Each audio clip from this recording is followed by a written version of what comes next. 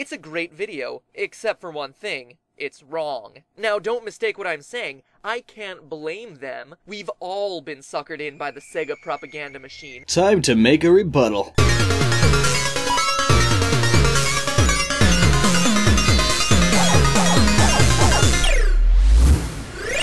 Gnoggin. Okay, so first, a reiterated point about your Sonic video. I think if we're going to measure Mario's height, Super Mario Bros. Is not the best source to cite, because there are several graphical inconsistencies. And as I've stated before, I can see that if that is 5'10", then that is 9. But is this full-sized Peach, or unsuper Peach? Now, we could make the point about Mario's height not being accurate when analyzing the distance of the pipe, but I think it's more impressive to determine Mario's speed in one of the new Super Mario Bros. Games. But we're not going to focus on Mario, that's a whole different debate. We're only focusing on Sonic. Sonic the Hedgehog. First, take a look at what you did. You decided to take Sonic's true height by comparing him to Elise from Sonic 06. You determined that Sonic is 1.1 meters. Fair enough, good job on the math. This version of Sonic is undoubtedly 1.1 meters. But then you went on to use this version's height and applied it to the very first Sonic game. First off, you should never do that, unless you absolutely have to. Secondly, that's a huge mistake. As we see in Sonic Generations, modern Sonic, the Sonic from Sonic 06, is significantly taller than classic Sonic, the Sonic from the original trilogy. Plus, you are calculating the flat distance of Green Hill Zone. You aren't taking into account all of the jumps, loops, and hills that Sonic has to run up and down. Plus, we should know, this is Sonic's first adventure. He knows he's fast, but he's inexperienced. He doesn't know his top speed, he probably can't even reach close to it. So let's move on to a more modern Sonic game.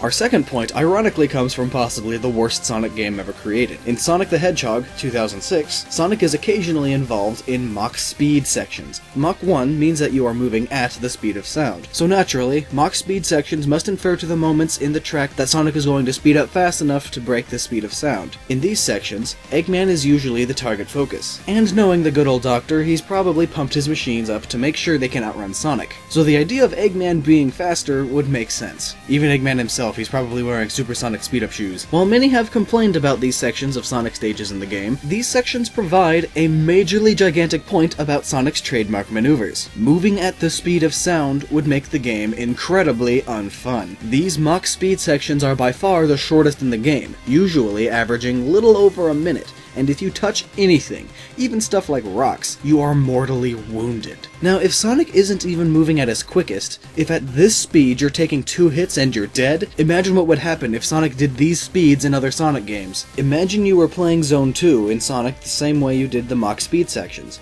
You'd never live through Act 1 because all of the walls would simply kill you.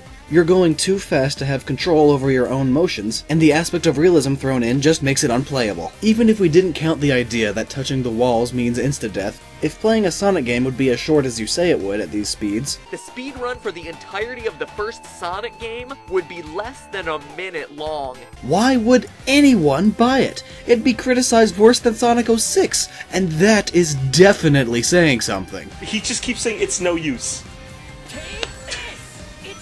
I mean, he's true, he's right.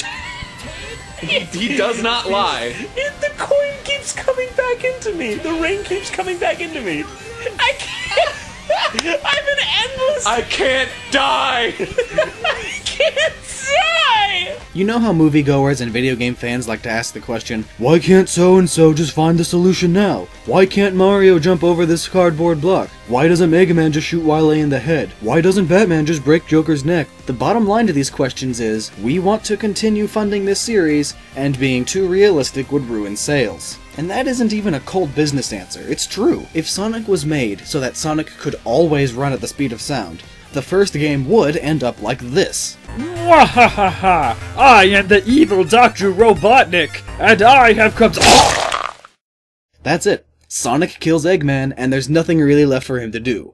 And Sega loses its biggest money-making series of all time. But Sonic 06 isn't the only game I wish to touch upon. Let's look at Sonic Unleashed, particularly the area you mentioned in your video. You start off this level with your speed bar maxed out, Sonic's supposed maximum speed, and based on your calculations, meaning that at most, he's running 80 meters per second. But now look closely. You can see that when Sonic boosts up, he also moves to the left and right, while not losing any speed.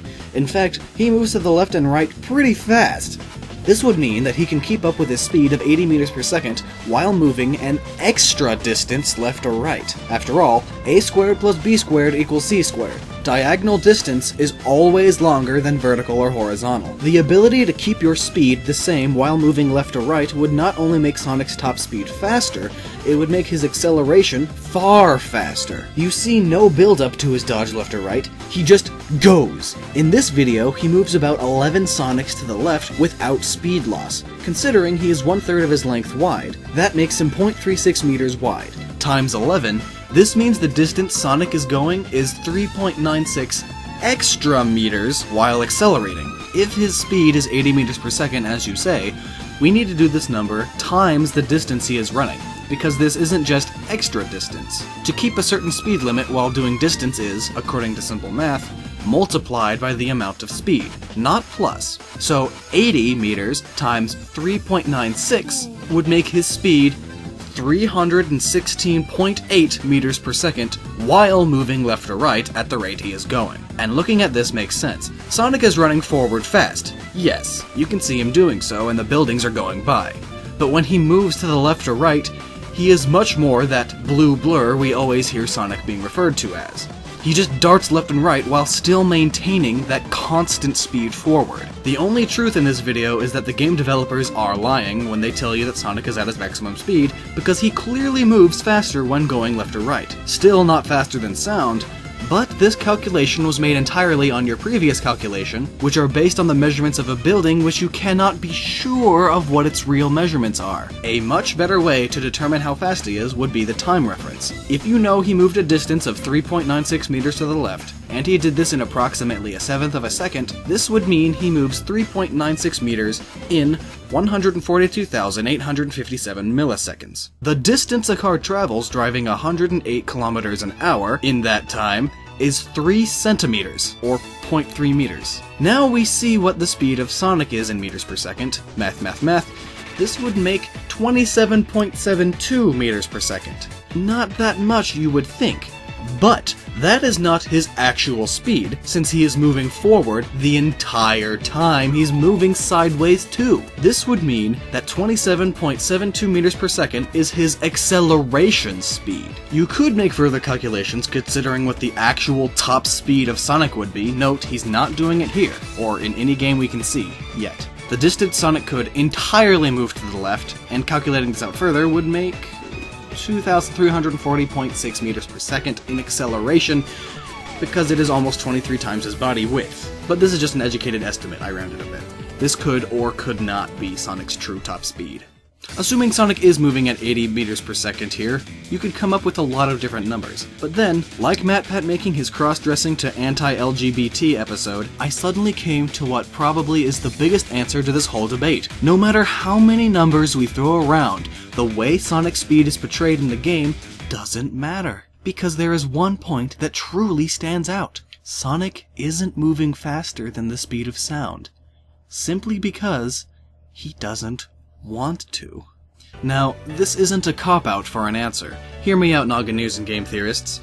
Answer me this. What is the one thing Sonic will always care about? Other than chili dogs. Home sweet home! Woo-wee! 2 doggies with the works, pal. You got it, bud. Sonic! The protection of his environment. Sonic has a very clear environmentalist theme in his early games. The struggle between Eggman, the developer who wants to build gigantic cities and empires based around him and his robots, and Sonic, the Hedgehog, who will do anything to protect his woodland creatures and precious Mobius from turning into an urban Skid Row. Do you know what the effects of a sonic boom can create? In layman's terms, Sonic would basically be causing a small, invisible explosion while he's running, with lots of wind brushing past the areas he goes to. At the speed he'd be going, the wind alone would be pulling up trees and rocks and causing all sorts of damage. If Sonic did sprint at the speed of sound, he'd be destroying the land he vowed to protect. Yeah, Sonic can be a jerk at times, but his dedication to preserving his home will always be his first quality. Even in urban areas, Sonic tries to keep his speed down because the effects of a sonic boom in a city environment can cause tons of damage. and injure those around him. Windows would break, buildings would weaken, pedestrians would have to constantly hear those stupid sonic booms on a daily basis, and if they're close enough to the sonic boom, they could go deaf. This so-called top speed bar in Sonic Unleashed isn't his real top speed.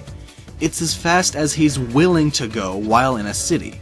And even then, that's still wrong. Remember that we figured out when he is dodging to the left or right for his own safety, he is going 316 meters per second. That's just below the sound barrier with a bit of a safety net in case he accidentally goes a little faster. He's trying his hardest not to break the sound barrier while inside this city, because it would hurt people and cause all kinds of damage. The only time Sonic would feel the need to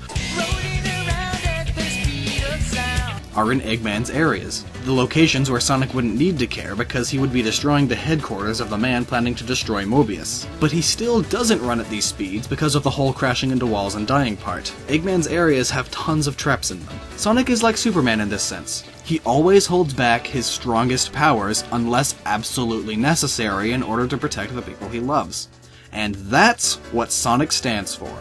But hey, it's just a rebuttal. A game theory rebuttal. Haha, see what I did there? I took his catchphrase and forget it, I'm sorry about that. If you like this video and or want to see more rebuttals of game theory, then like this video, subscribe to Gnoggin, and share this video with your friends who also like game theory. Maybe they'd like to throw their own comments into the ring as well. Stay awesome, don't stop using your heads, and in Matt Pet's own words, Don't always believe everything you hear. Do the research yourself, and you might be surprised by what you find. good day, my fellow Noggineers who didn't click away from this video when they started to hear the ending theme song. Even after this whole arguing point, I still feel we could be missing something. Something neither Matt Pat nor I even thought of. So in order to stand for Sonic's honor, I'm going to go on a journey. A journey through every single one of Sonic's games, searching, analyzing, and investigating until I can find a point where we can effectively say Sonic can move at the speed of sound in at least one of his video games. But I think I'll need some help. So my Noggineers, I'm going to need all of you to use your heads. Play through some of Sonic's games, and see if you can possibly find a point where he is running beyond the speed of sound. Doing the measurements isn't all that complicated, so maybe you can do your own theory on the matter. Until then, I'm off on my journey to find a bit of truth to end this mystery. Wish me luck, and stay awesome.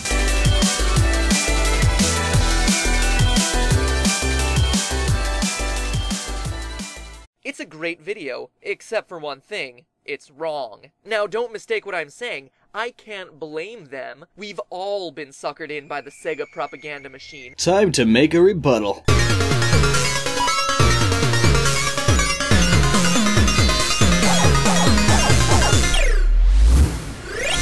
Noggin.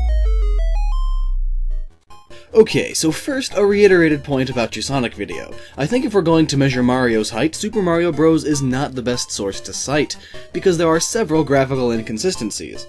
And as I've stated before, I can see that if that is 5'10", then that is 9.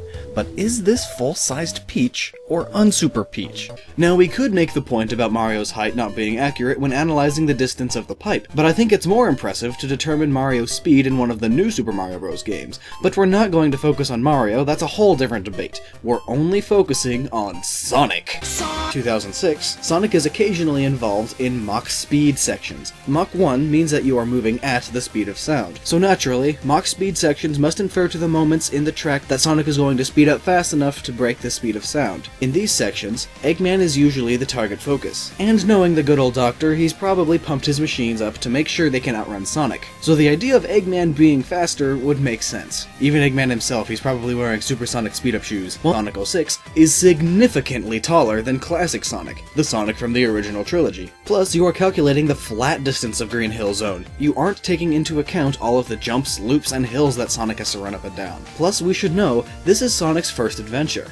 He knows he's fast, but he's inexperienced. He doesn't know his top speed, he probably can't even reach close to it. So let's move on to a more modern Sonic game.